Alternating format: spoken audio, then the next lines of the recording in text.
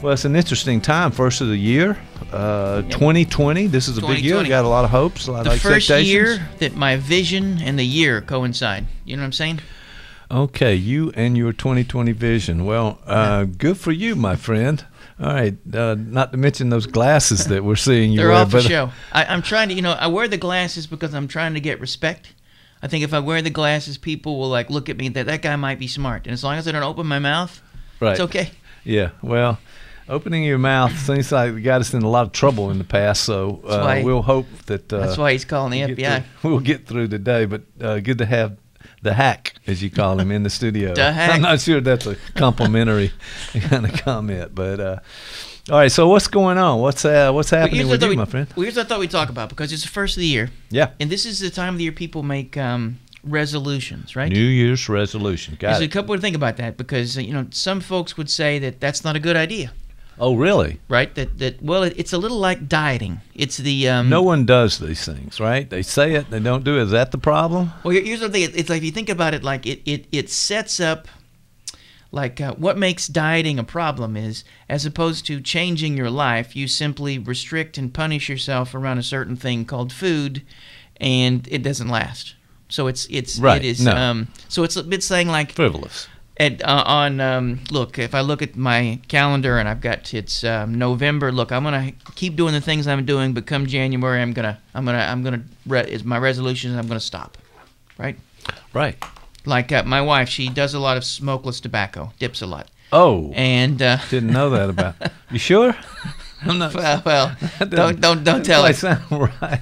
But she keeps don't saying. Believe everything you hear. Maybe I don't know. She keeps saying that I'm tired of finding pink spit cups laying around the house. It's disgusting, but something just happened over there. No, there's something is always happening, my friend. You may not be aware of it, but it is always happening around here. So don't be too worried. It's all okay. We got Dr. Hackett here in case things. I think I told you this earlier that my son saw one of the podcasts and said that the studio looks like a crack den. Well, but you tell your son to come in the studio. But here's the thing: how does he know what looks like a crack den? I really should have asked. That is a good question, and we need to get back to that.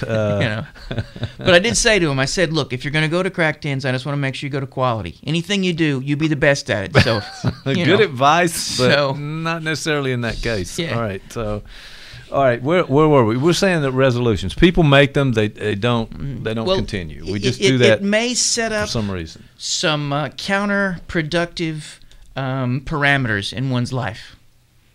If nothing else, with the example of my wife, if you keep pushing off the thing that you're wanting to change, kicking the can down the road, that of itself is problematic. Right. But also, because we talk about some mental health stuff here. We talk about sure we do. We talk about some psychoanalytic stuff every once in a while. Absolutely. So the idea is that all behavior exists in a context. So with my wife's smokeless tobacco habit. Wrong. Keep going.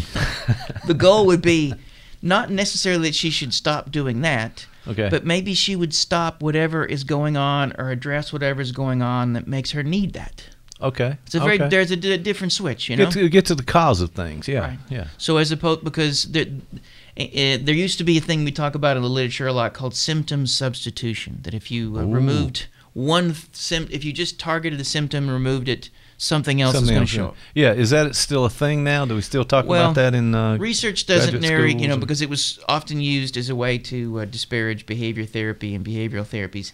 Oh, that's right. The fight between psychoanalytic and behavior therapies. Right. Actually, a book. Wachtel wrote that book. That was a great book to read. But I have met and hung out with Wachtel. Yeah, I have. Yeah, but he was a guy who thought that they could be merged. Wrong, evidently. well, but well, maybe so. I mean, I not long this morning, as a matter of fact, I told a story about a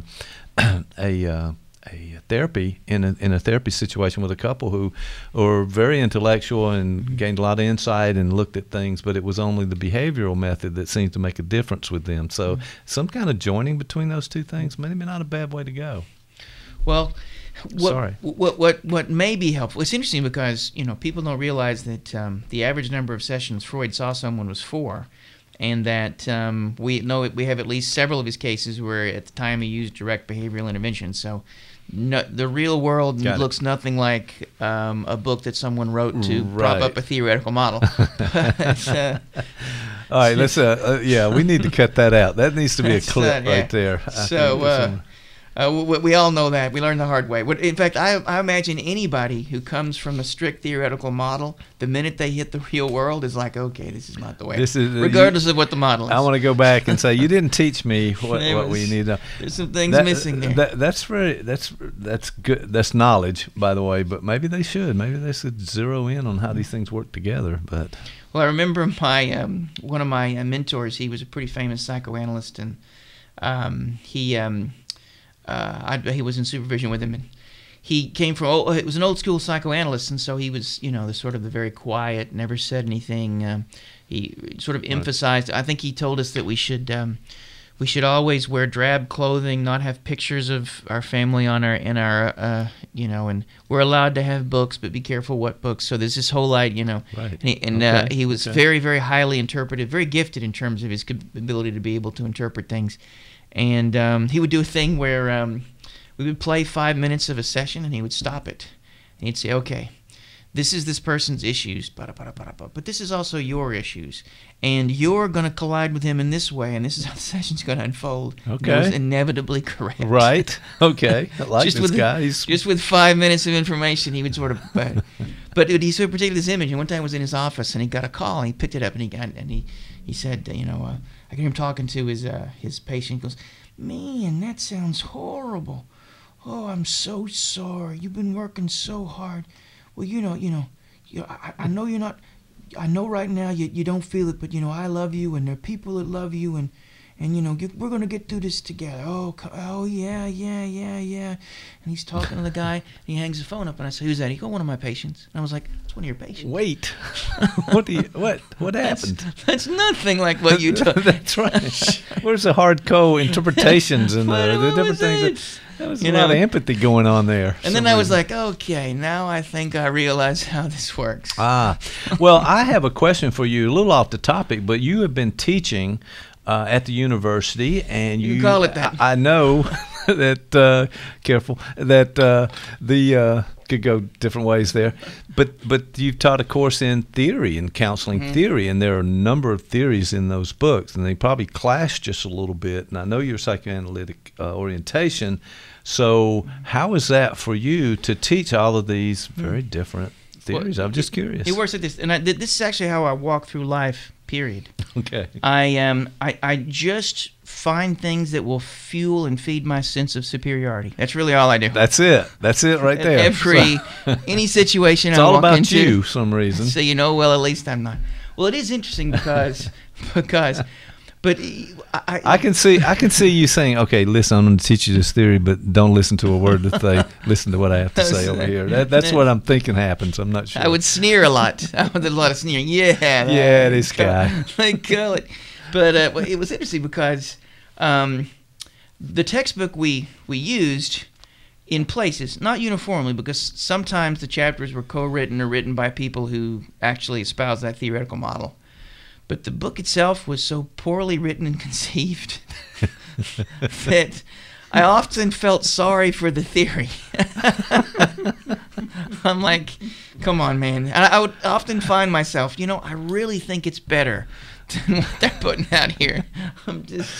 I remember back at the time when he said, we need to rip this chapter out of this book. I'm like, the one on psychoanalysis looked like it was written in 1923. Oh yeah, that's true. If you dug up Freud, he'd be going, well, hold on a second, man. This is a little stale. What are you talking about here? A little Victorian. It's like, what the? Come on. But it makes sense. The guy who wrote the book is like 150, so probably it's not a. But you can tell that as the book had, there had been like 23 editions of this. I don't know. Oh yeah, that's how money is made in the book industry. There. You could tell that the later chapters had changed to meet the times, but that first chapter, which is the psychoanalytic one, I bet it had. I would like to go back to the 23rd and like. Really no one wants to touch that chapter. That's what that is, right? Nothing's changed in this.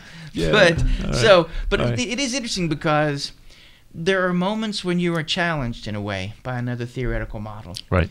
But I think that I think I've been mugged by the real world enough, right, to where beaten down. Any sense of certainty or smugness has long since beaten out of me by the real world. So when I read them, I'm like, that might work. It's not, Or sometimes I would say, the way they made that sound, I wish that were true, but I don't think that's really not gonna happen. Maybe sometimes. But, I'm sorry. If it only were so. Yeah, yeah. Well, it's these real world experiences that help ground you a little bit there and take away the joy, maybe even some ways. But I think you're still okay, even though it's happened like that. So I'm sorry, I didn't mean to take us off topic, but I want to make sure I hit that note there. This may or may not be connected to the topic either, but it's interesting because there are different worlds of therapy, and I come from a clinical psychological perspective, which was very medical model, and the book is very much from a counseling perspective. Sure. So there's already sort of a different philosophical grounding and substrate. The foundations are slightly different. Right. And that makes, and so I think, particularly since psychoanalytic theory early on was so wedded with the medical model and with psychiatry and whatnot, it really didn't make the transition that some of the other theories did to be used within that counseling framework. So I often, like we're a lot of folks from Auburn's Counseling Center or the Counseling Education Program at Auburn will come over and intern. And they'll always inevitably say to me, this is not what I thought psychoanalytic theory was. Well, this is not, I'm like, well, it actually might be. It's just you haven't, so they often haven't really been exposed to it in a way that, that would make them maybe think about it in any other way than, oh my God, I'm glad they don't do that anymore. Right. Yeah. So there's so many things about it. On the couch, the therapist doesn't look at you. There's no contact. They remain quiet. The whole psychoanalytic notion where you're free thought, free thinking, dreamed interpretation, all of those kinds of things. Well, there's more to it, evidently. And Freud regularly made tea for all of his patients. Winnicott gave everybody cookies. Okay. Before and I'll after. go to that therapist. I mean, there really was. I think part of the model of this sort of completely distant and disconnected therapist. Freud made this statement that you should be like a mirror. You should reflect back. You should be like a surgeon in some ways. But all of this came from the fact that he noticed that therapists begin sleeping with their patients. Mm-hmm. And that I think Jung actually sort of stirred that, because I think Jung had sex with about 42 of his patients or something like that. At least 3, but okay, yeah. So I think part of that comes from an attempt to be able to not become entangled in certain ways, and I think it's also fueled by some Victorian stuff. Freud was never about psychoanalytic theory being done by psychiatrists. His goal was it was going to be given for free in clinics by housewives, because he thought women were naturally more intuitive and emotionally connected, and a lot of the housewives had time on their hands and they would be good at it, and so he had this vision. Okay, that was well. Now I don't think I've come across that idea, so I appreciate you sharing that. That didn't work out, evidently. But there was this thing called the Nazis. Okay, they screwed a lot of things up. Oh, that's right. Telling you they right were about that time. Okay, there's a famous saying by Freud, because he stayed up into Austria up until almost to things got horrible. I think he left in 38, 39. I think that's when that's when he died. No, I think he died a couple years after he left anyway. But there were all these rumors of what was happening, and he said that no, civilization is advanced. They're burning my books. They're not burning me. Okay. And just looking at the positive there. But what was what he wasn't noticing is at some point they were going to start burning him. He would literally have been burnt. That's it. And when his daughter Anna had been roughed up at a police station over her being a Jewish and whatever, and she came home and told him, that's when he said, we're leaving. And then we're out of here. Some British ambassadors helped pull him out and bring him into Britain. So, but most of his family were killed, I think, in Auschwitz, and his sisters, his extended family. There was a huge number of people around him who were. Wow. So there were a lot of things that he would kind of put into play and maybe work. Some of the things that we see now may be very different had it not been for the Nazis. And they screwed up a lot of things. Yeah, they did, evidently. That's why they call it a world war, by the way. If I remember. Hitler's haircut and mustache, you can't get those anymore without. Yeah. We'll say Pete Rose somehow managed to hold on, and not the mustache. You couldn't combine the two. Pete Rose, there's a reference. You boomers out there. There are. So I know you're looking at Dr. Haggett. He's said he's not going to respond. So far he hasn't. Yeah, I know, but he's had plenty to say. It's keeping it to himself. What is it we could say that might goad him on? Like, is there some sort of topic? Listen, I'm sure you're going to come up with something. He's going to grab the mic. He's going to cancel your mic, and then he's going to talk and try to clarify some things here, but. In the meantime, all right, we got off topic just a little bit there, my friend. But so we're talking about these resolutions, these ideas for the new year. You're going to do it, but really you're not. So think about it if somebody were to talk to me about wanting to change any sort of habit, right.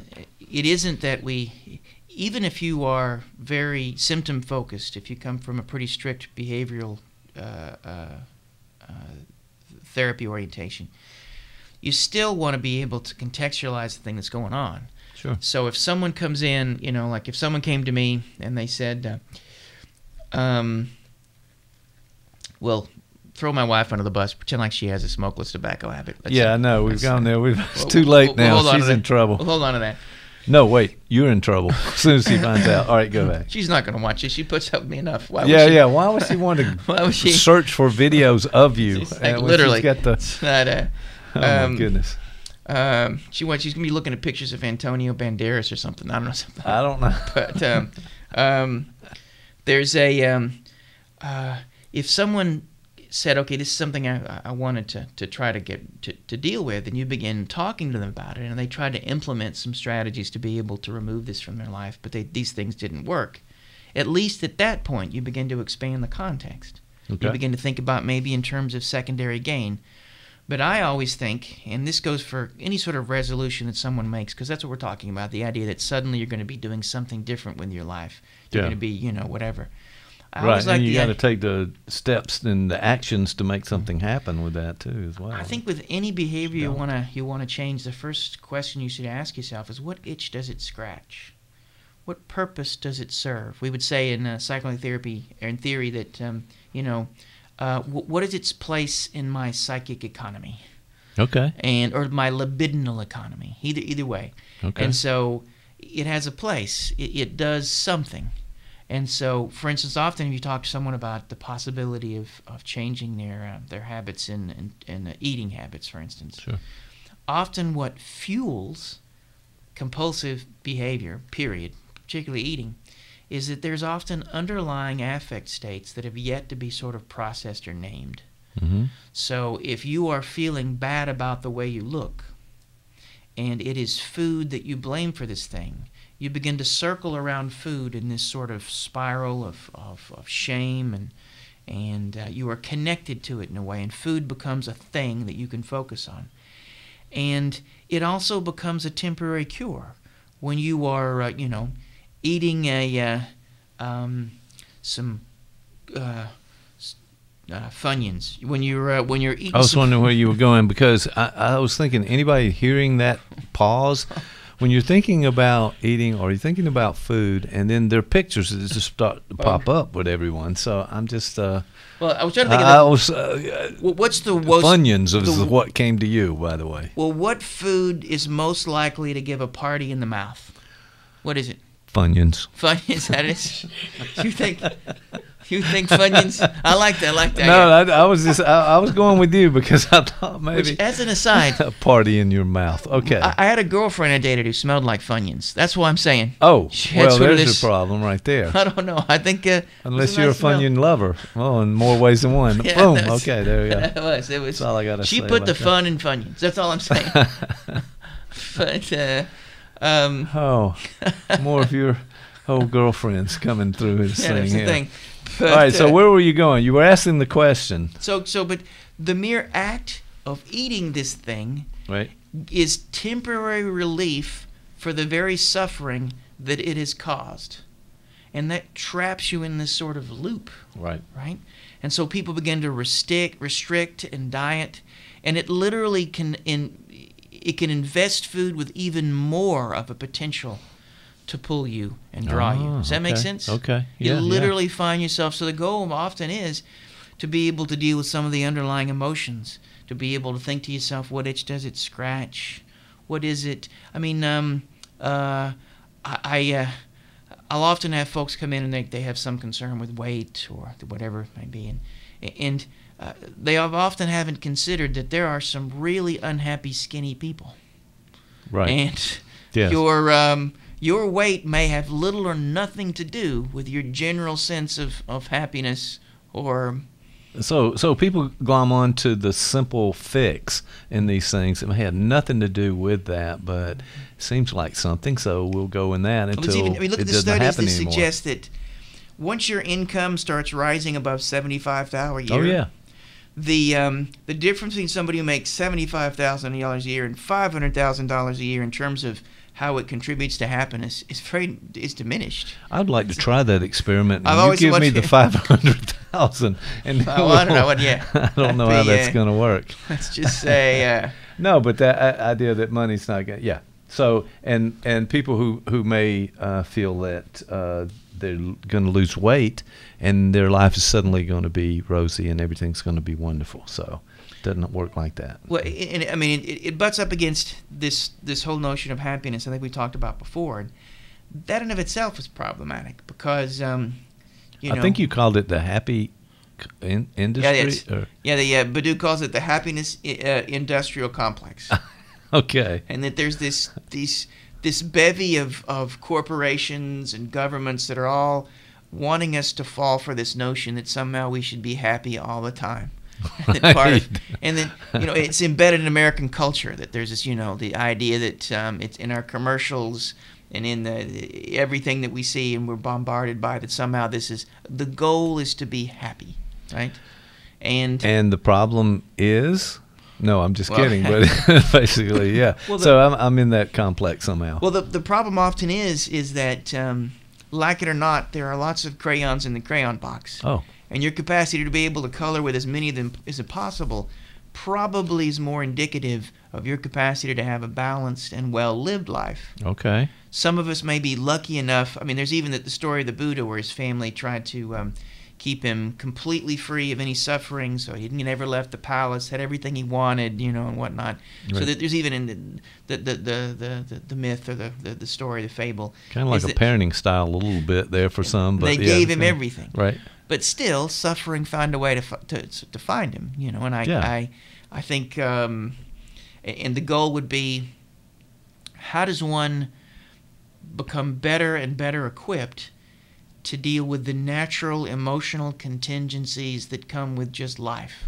And as you may know this, the feelings that you have when you're 18 can be different than the feelings you have when you're 50.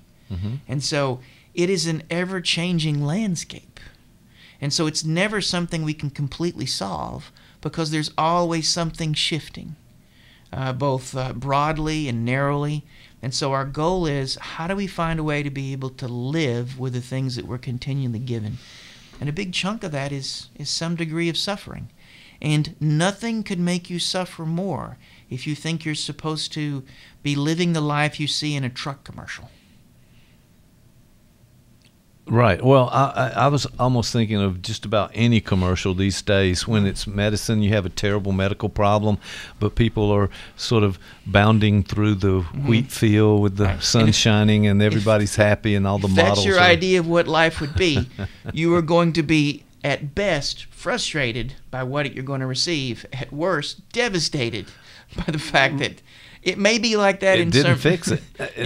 And it may be like that at moments. There are moments of pure joy and exultation that come from just, there are. They're there. Let's go But with a couple of those. How about that?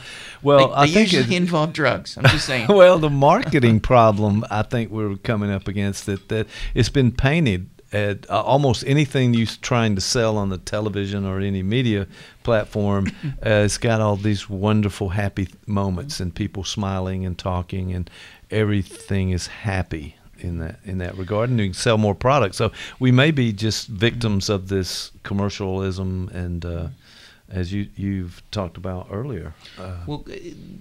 How we may be victimized in ways, it may keep us further from the sort of skills and investment in our life that may be necessary for us to have some level of at least temporary contentment and to grow.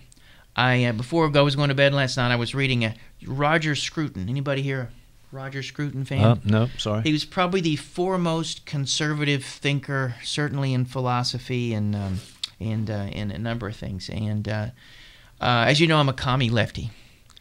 But I've long ago and made... we still let you in the studio. Yeah, so good, yeah. Okay. But long ago, I said to myself, I can only be a comedy. That's a That was a good. that's a Freudian slip. There we go. I could only be a commie lefty if at least 10% of the books I read had to be completely opposite of what I believe. Okay. And quickly, I found that some of those made me want to jump out a window. But I found people like Scruton and folks like that who I may disagree with them, but they can articulate and they can challenge me to think in some ways. And so I've read a good bit of Scruton. Oh, my friend, that is. I'm glad you had that balance there. But, there are people who have never heard the opposite of their beliefs. They never heard any contradictions to the other side. And it seems to be in this, Dr. Hackett and I talked about earlier, this notion of this have and have-nots and the differences and the political differences and the siding. Well, they talk about the bubbles that we live in. Right. Like those of us who were sort of not or were mugged by Trump's election. We were living in a liberal bubble. I was in a Facebook, and there was literally. I remember right before the results of the election, I went to bed and I was like, "Man, we got this." And so I woke up in the morning, and I woke my wife up because I get up at 4 in the morning. She heard me scream. I was like, "No!" Screaming. All right, I love it. It was like a Twilight Zone episode. The world I'd woke up in a new world. So, but if I had been, you got Dr. Hackett laughing over there, so there we go. But if my Facebook friends should have been there, if my social media world had been a little broader, I might have seen some of these things potentially coming. But I didn't see. Predicted it. But right? It's not. But Scruton is a guy who he does provide a little balance. But he was talking. I'm not sure what my point for Scruton was. He was talking a little bit about the role of art and culture. Yes. Scruton is very much into. In fact, the title of the book I think is called Modern Culture. And being a conservative, he's not a very big fan of modern culture by any means, and particularly popular culture.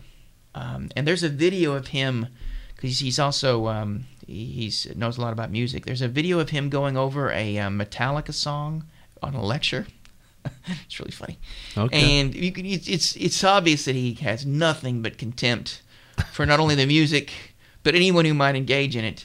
But he's also very bright and attempting to grapple with it in a way that can convey that to his audience without losing them. So it's really interesting to see. That's hard to do. I mean, here's by the way, I'm going to tell you a bunch of things you don't like and you won't want to hear. But he's going on about it. You're going to be okay at the end of it. That's a hard act to pull off. One of the things that I like that he said is that the difference between what he calls popular or low culture and high culture, and there's already... right there. Problem. But it was interesting in the book because I'm reading the foreword to it, and he said, how did he put it? He said, I realize as I write this notion of high and low culture is fraught with concern and is sure to upset many a reader. And then he stops and he says something like, but That's what something to the degree of, but that's what you're going to get in the 300 pages to follow. So he says, you know, it's going to happen. Okay. You know, you're going to keep going. This is what you're going to get. But one of the things I think he does touch on, as I was down in my music room this morning listening to some Autechre. All right. And I think that we talked about this before. They released an album, I think it's 8 hours long last year. And the year before that, or 2 years before, they released an album that was 4 hours long. That was a single. Oh, yeah. Joke. Next song. Okay. Yeah, so, there we go. But as I'm listening to him, I'm realizing, okay, so this doesn't meet his criteria, because for him, popular culture provides a distraction. It provides a way for us to be to play.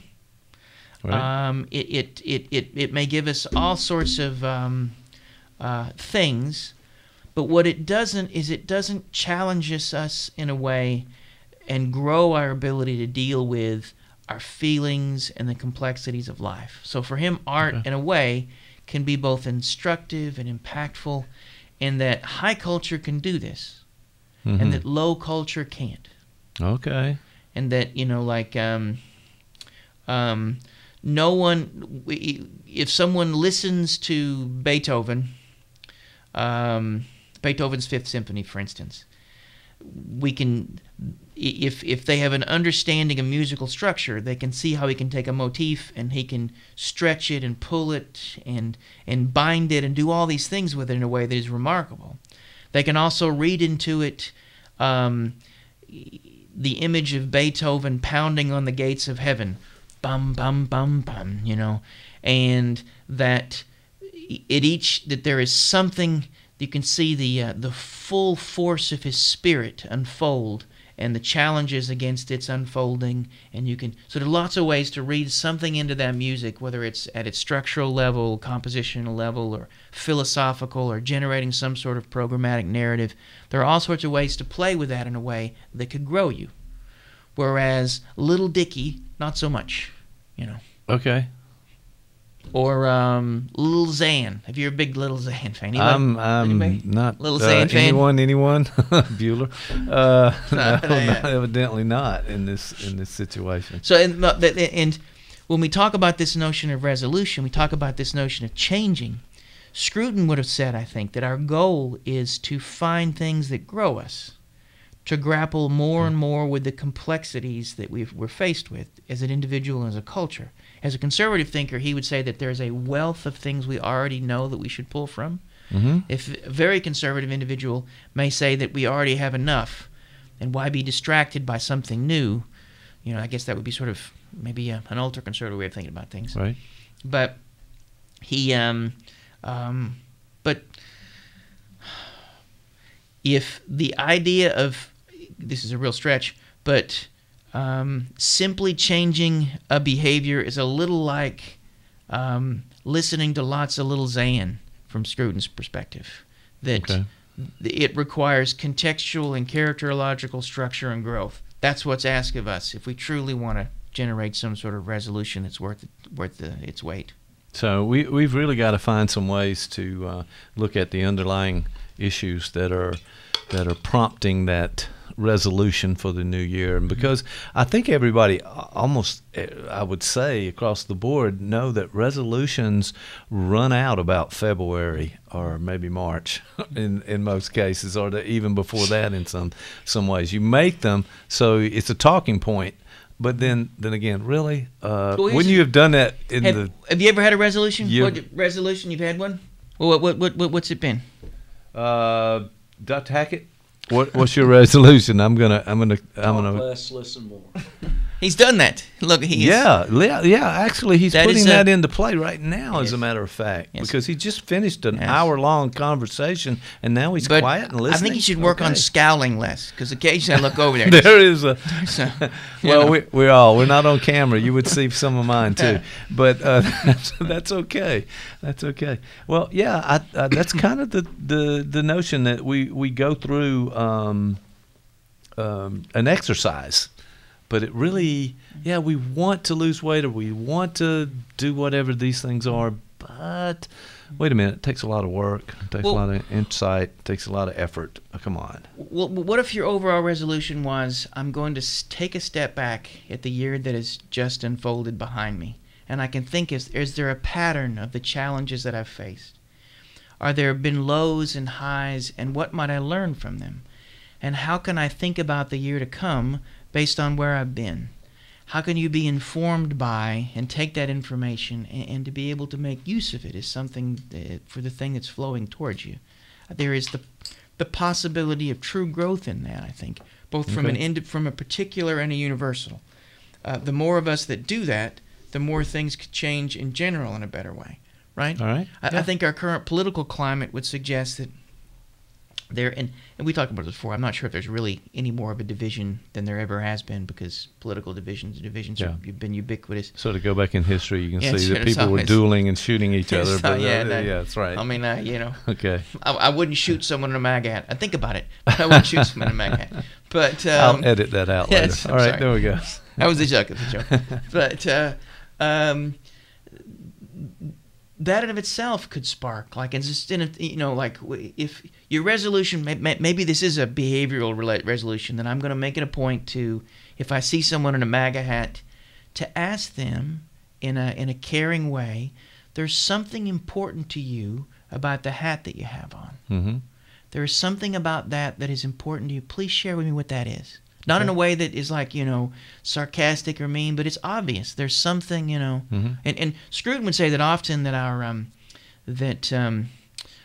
he quotes Heidegger, I think, that often the hats or T-shirts we wear with things on them are a being for others. They're an active display to show fidelity to a group. Right. And for him, that's in some ways an act of cowardice, because it is not the development of the individual, it's a fleeing into the group.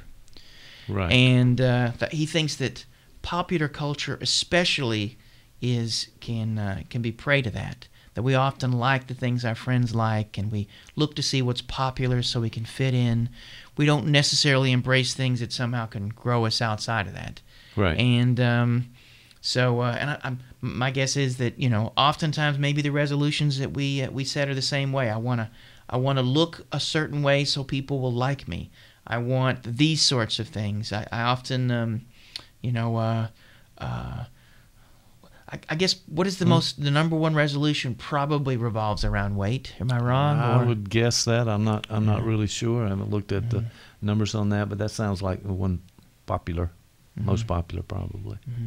Yeah, mine is to have fewer cheap massages at bus stations. Ooh, that got a noise out of Dr. Hackett over there when you said that. I don't know if I need to follow up on that. Well, also, here's this thing. I mean, why the first of the year? It's almost a tradition that we do this, and it becomes kind of a simple thing, something we don't really spend time with and we don't follow through with. So if it's something meaningful, important to us, we probably should do that throughout the year. It doesn't matter about it. So what I'm saying is, okay, we've set aside this moment where those are resolutions. It's almost like we check the box at the beginning of the year, not really doing anything different. And so in some ways, that becomes a defensive maneuver. It's a way of kicking the can. It's a way of not having to face the moment you're in. And even the way I put that makes it sound like to have to face the moment is somehow, and there certainly may be a point of suffering in that, right. But there also may not be. The goal would be, I think, at least implicit in what you said, that in a way, every breath is the potential for a resolution. That our capacity to have a lived moment, to be alive in the moment we're in, that's the challenge. How do I accept this? Nietzsche has this. He was really against. He broad-brushed Christianity, but I think he was really speaking about specific elements of Christianity. He said it's a cult of death. It's a cult of no. And for him it was, our goal is to cultivate yes. To be able to, he had this thought experiment that if time was infinite and space and it was infinite, then it means everything you do is going to echo for infinity. Right. Every Funyun you eat is going to be, you're going to be eating that same Funyun for infinity.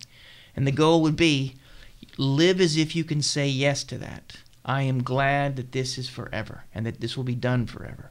how can you say yes in a way that is open to life in that way? And that so much of what we do is a no.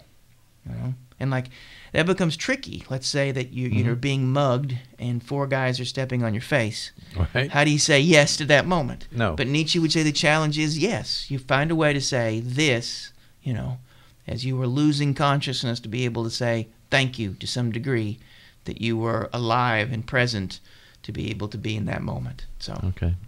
Well, I understood up to that point.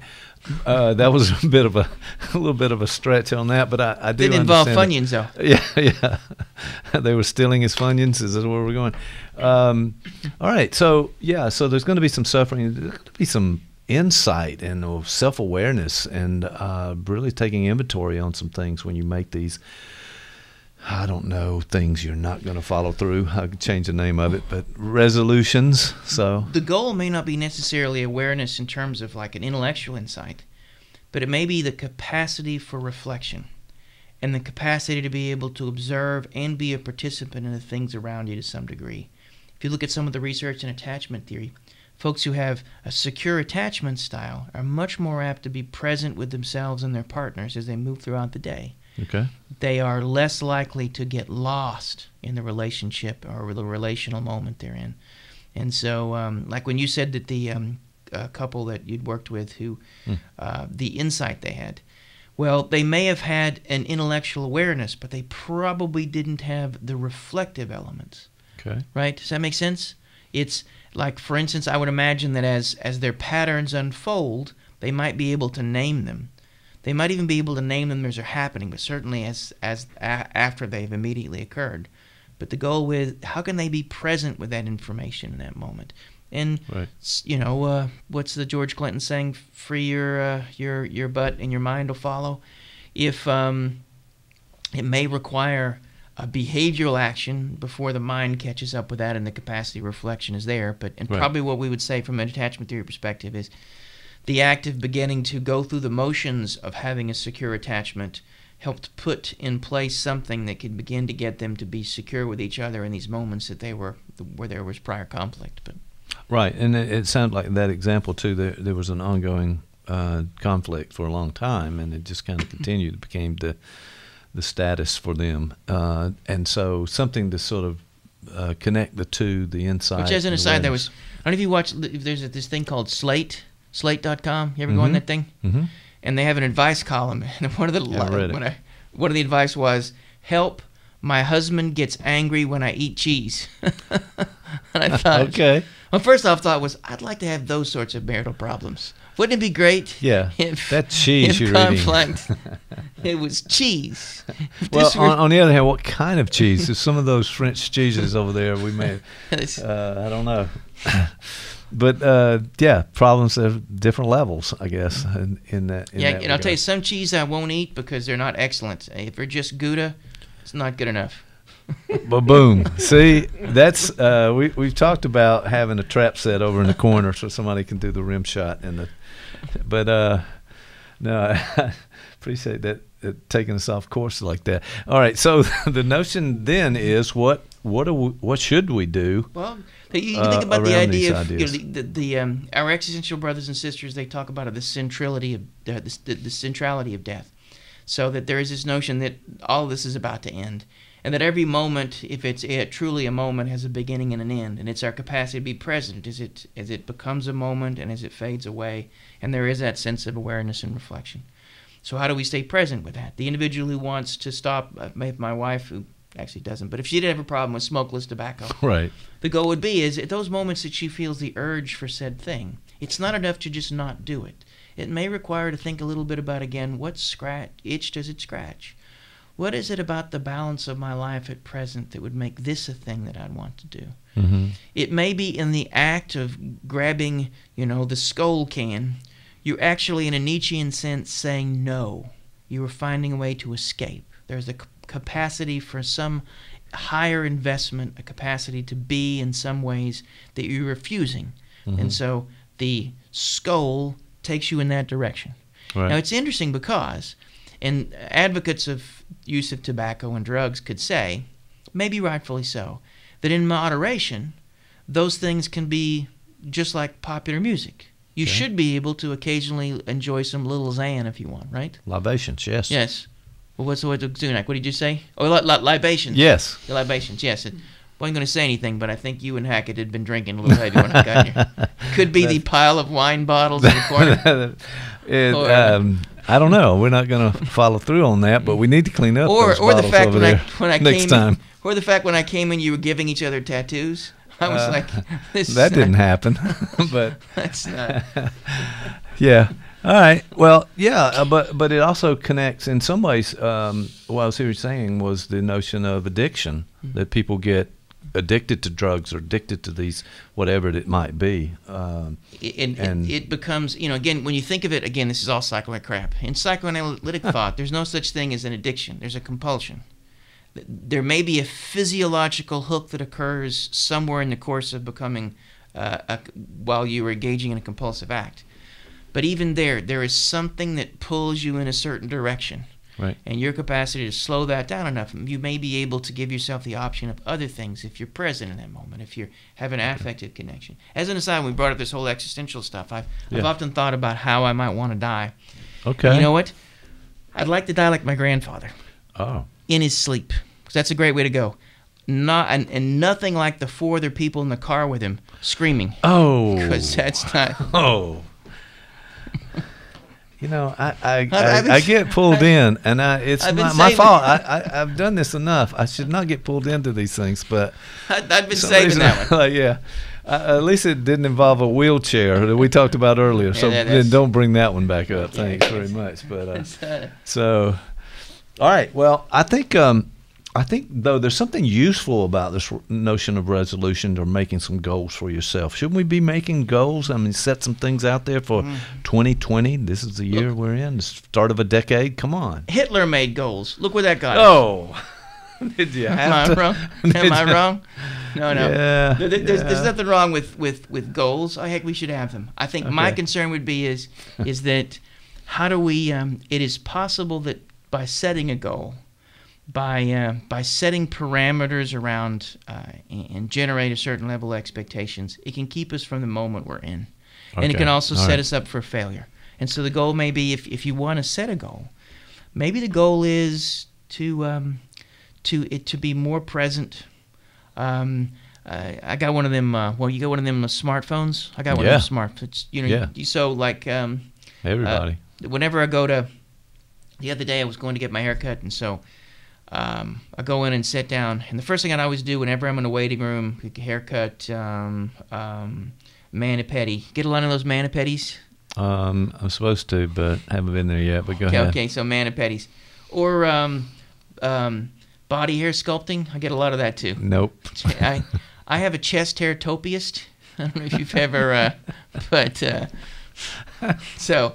All right. That's a heck of a job. I don't want to see that. I really don't want to see that. Did you take your shirt off, or are you holding a chia pet? Sorry. But, in those moments, I used to always distract myself with the phone.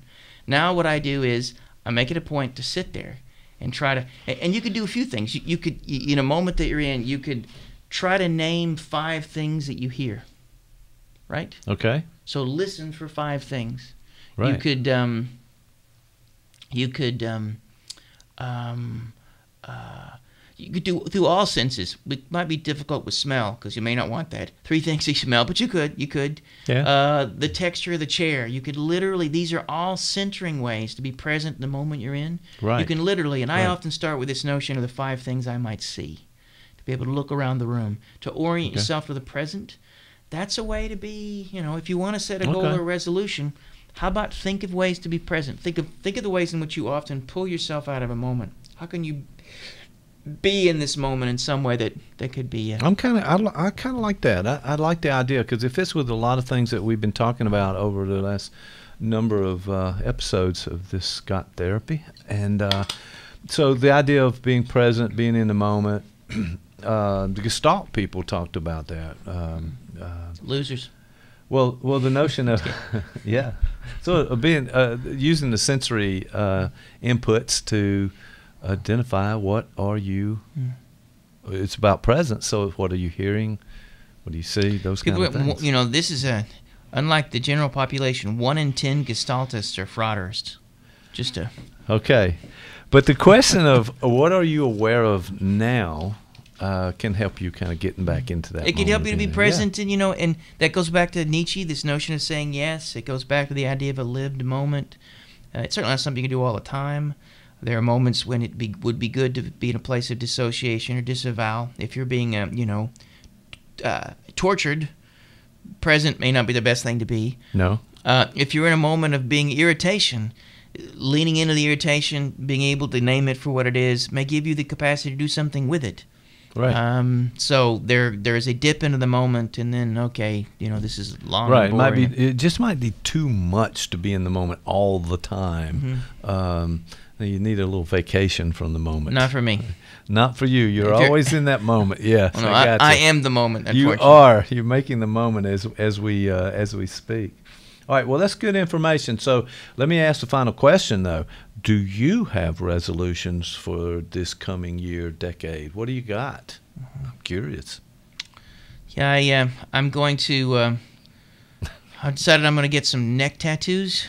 And neck tattoos. So but I want them also to be misspelled. I want things. No regrets. Is the famous commercial? Yeah, that'd be one that I might want.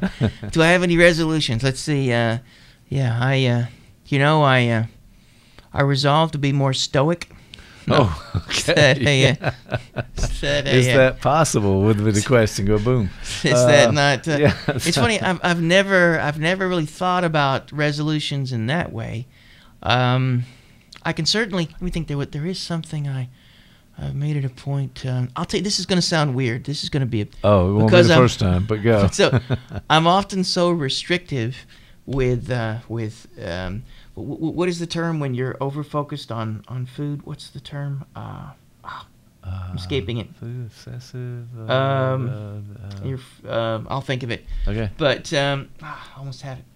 But so I've made it a point. This a few months ago, I had my wife start buying Reese's Minis. Yes. And after dinner, every day, I have 2 tiny Reese's Minis. Oh my goodness. So right. I say to myself, I'm going to give myself a little of this. So yeah. My resolution was to have a little more enjoyment with some pop culture version of food. The little Zan of food. So okay. All right, man. 2. Only 2. All right, okay, there we go. Well, I'm not really sure how to follow that up other than to say good luck with that. It's interesting. I want to go back and listen to this episode. We said a lot of things. I'm not sure where we went. And we lost Tackett. He just disappeared. Yeah, we lost our executive producer. He got fed up, and he actually just walked out. He stormed out of here. That was a quiet storm, but he stormed. He was stormed. All right, my friend. It's good to talk to you. I hope you have a good week coming up, and I don't know. See you next time.